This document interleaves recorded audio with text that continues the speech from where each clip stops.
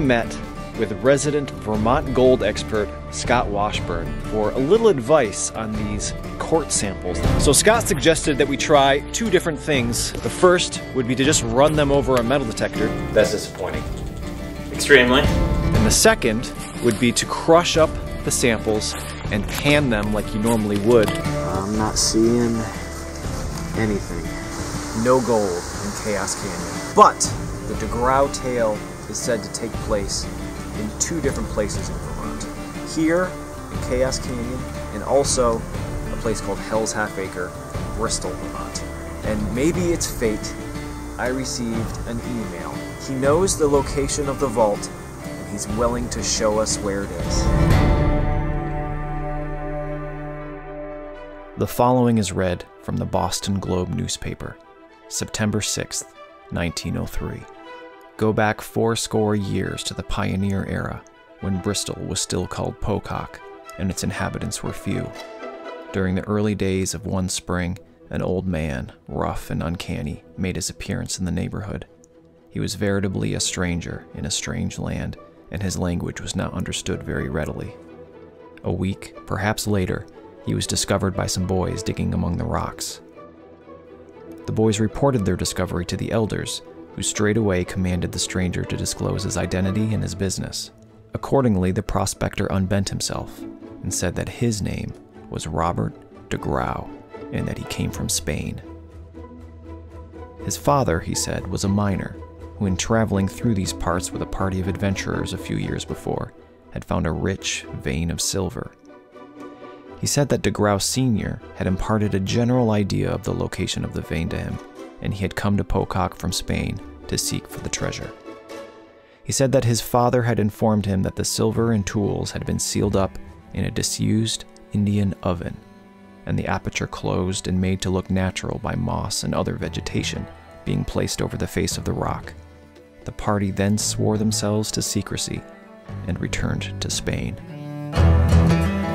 We sat down and spoke for hours with the author of the mysterious email promising the location of the vault. He cited an old book that tells of DeGrau taking walks down by a river near the center of town, and concluded this may be the location of the vault itself. He went on to say, details in this book seem to point to Bartlett Falls, where not only a stone oven sits on the water, but also an adjacent cave.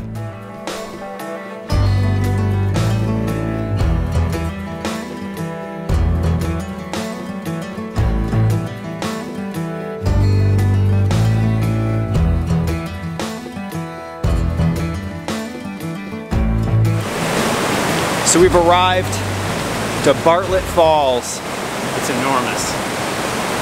So now we're going to have to somehow find a way to get to the other side of the river, and we'll check out the inside.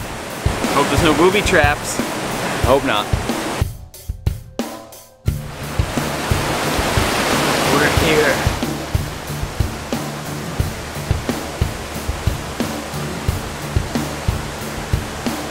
So we made it to the front of the oven, but there's too much water. We're not going to be able to get in the front, so we're going to go explore the top, and then maybe the side right here has a hole.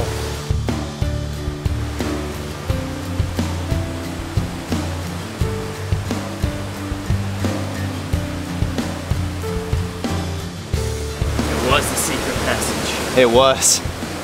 Shall we go in? Wow. This is nuts. Careful. Oh.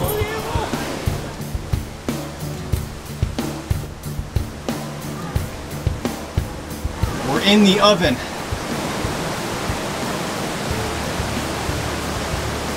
So he had said that obviously the bottom here is all filled in with soil. The bottom opening is way down there. We would have a lot of digging to do if we wanted to get to the bottom. But there's also a side cave behind this, which we can check out.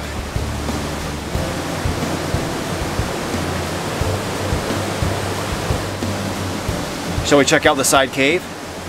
Yes. You going in? I'm going in. Dude. I'm in. I'm in.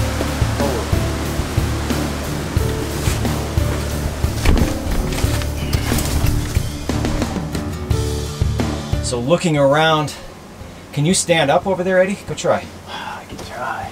For a sense of scale here. Oh, I can. I can stand. I could probably even go on my tippy toes. This is a big cave, whether it's natural or artificial. Man-made, it's hard to say. But I did bring a metal detector. Should we check it out?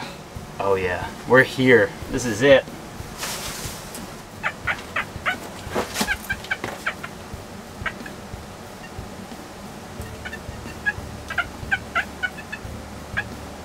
No, nothing solid, unfortunately.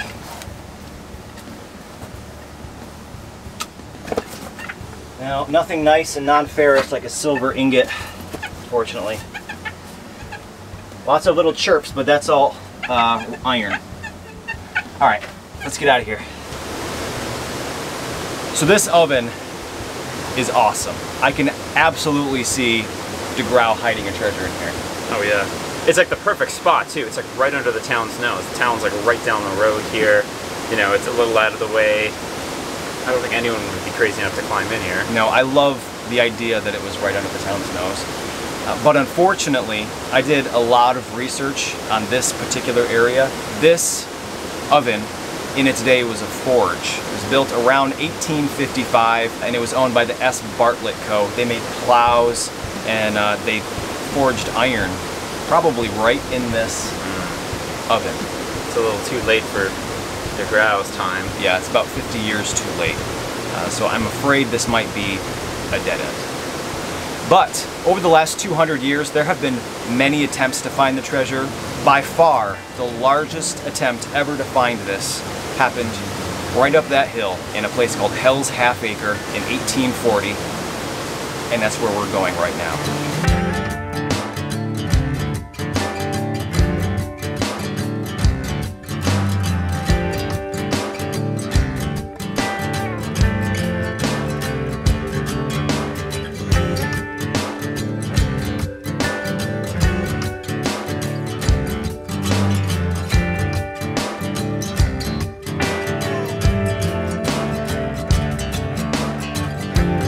The following is once again read from the Boston Globe newspaper, 1903.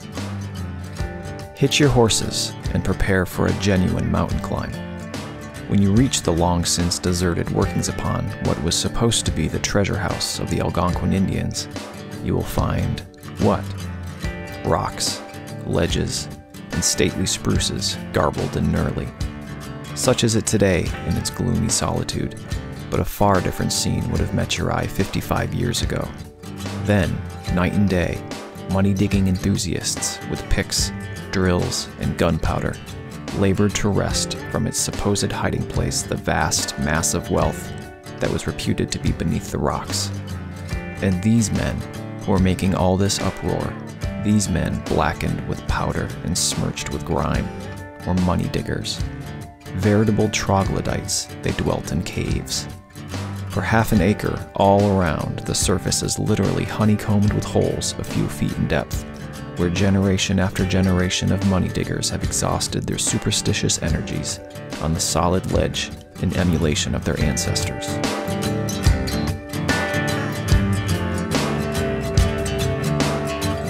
Well, we have met up with Bristol resident Ted Lilas, who actually used to own Hell's Half Acre 20 years ago. You are the treasurer of the Bristol Historical Society, and you are the man to know to get to Hell's Half Acre and explore the money diggings that took place in 1840. I think that you're probably the most informed on this area of anybody we've ever found or talked to. A lot of time collecting stuff and studying. And on the DeGrau treasure myth itself. So I'm very excited to be here with you. Thank you for bringing us up here. Not at all, my pleasure. Okay, this looks like a pile of tailings right here. Yes, it does. And you can see another one over there. Yep. There were 4 mines dug here. Okay. And those 4 mines were dug by Simeon Courser, and that was around 1840. 12 years, he and his Canadian group. There's the road. Okay, yep. Yep. We're off the road a little bit. Yep. Wow.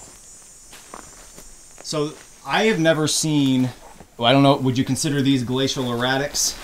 Giant boulders? This is all tumbled off the mountain. But I've never seen them this large before in Vermont. That's where they lived. Really? Yes, and there are places down below where you can walk into a cave and the ceiling is still black. Well, we have to see that. Well, yeah. Oh yeah, look at that one. Yeah.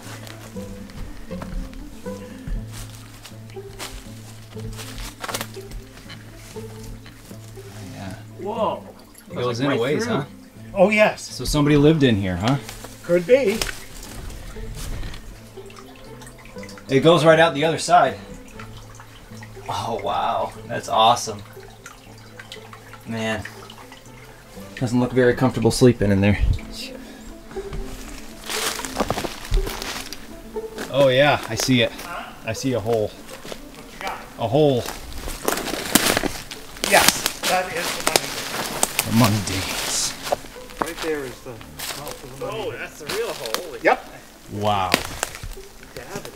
From what I understand, in 1840, Simeon came with his band of guys, Yep. and they are the ones that dug these holes. That is correct. And then, like 100 years later, another guy showed up with a bunch of dowsing rod men, the dowsers, and they dynamited a bunch of this Yep. as well.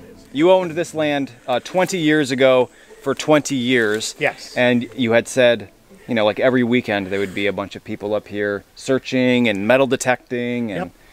so people have been here searching for this particular treasure for 200 years. Yes. It's amazing how many people just quit their jobs in town. They were working for the lumber mills, they were working for this, working for that, and they just quit and ran up here Man.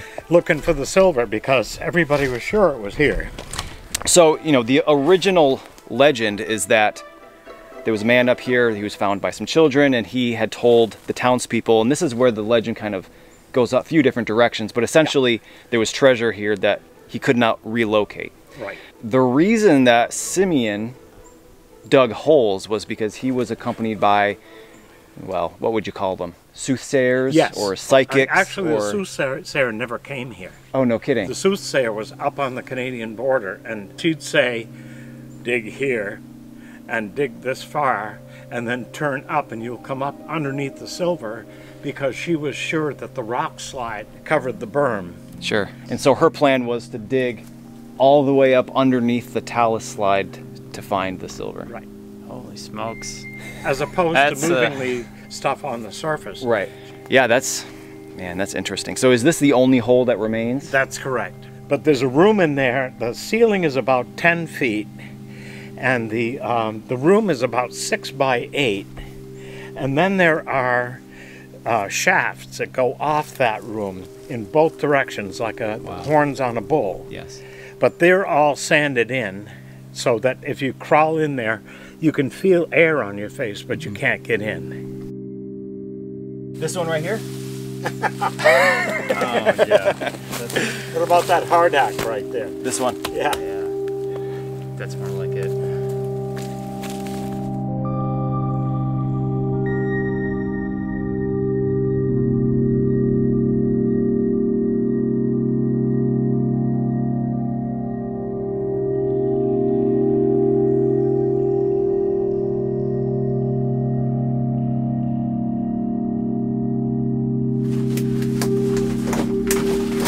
There's a bucket down here that Ted said was from when they excavated this years ago.